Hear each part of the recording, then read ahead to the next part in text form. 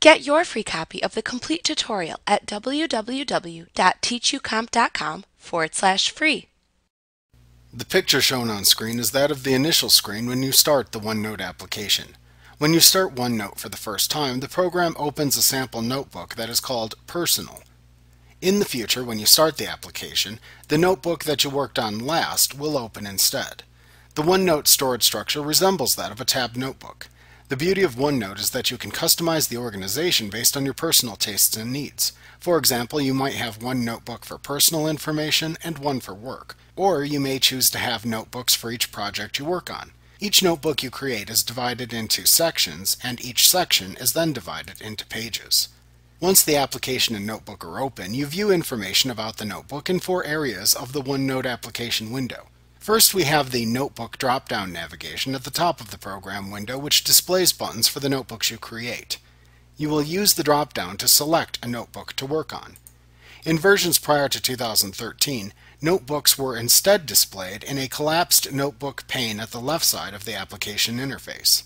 In versions 2013 and 2016, you can access and display the old navigation by clicking the Pin button in the Notebook drop-down button. This is also the same button to click to make the notebook pane disappear. The navigation bar is collapsed by default, only displaying a button for each notebook. You can easily switch between notebooks in the navigation bar by clicking on one of these buttons to display it.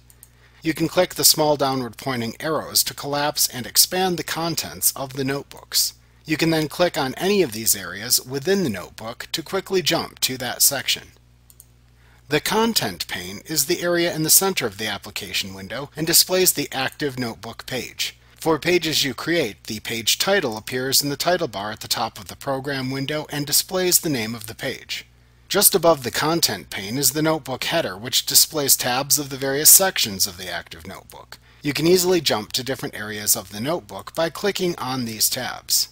The Page Tabs bar is located to the right of the Content pane and displays page tabs that you can click to easily move between different pages within the active section. OneNote displays a tab for each page within the current section by default. The other object we will examine is the ribbon at the top of the application window. This tool is where you can find all of the tabs, button groups, and commands available for use within the program. If you are familiar with the ribbon, one thing to note that is different from other Office applications is that the ribbon is collapsed by default in OneNote to provide more space for the notebook page. You simply click on a tab to display the ribbon. Selecting the File tab within the ribbon allows you to access the Backstage view shared by Microsoft Office products. In the Backstage view, you will find the most common file management commands, such as creating a new notebook, sharing notebooks, and printing.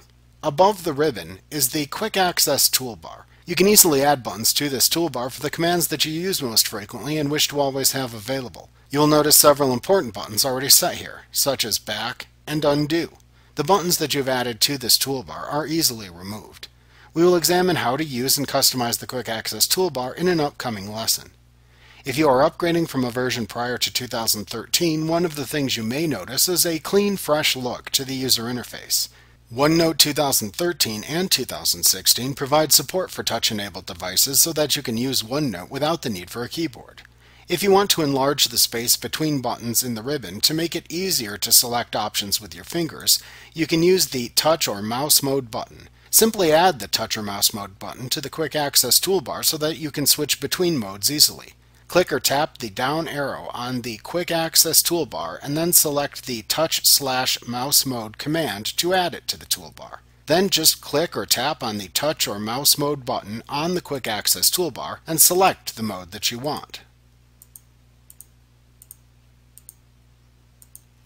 Like what you see? Pick up your free copy of the complete tutorial at www.teachucomp.com/free.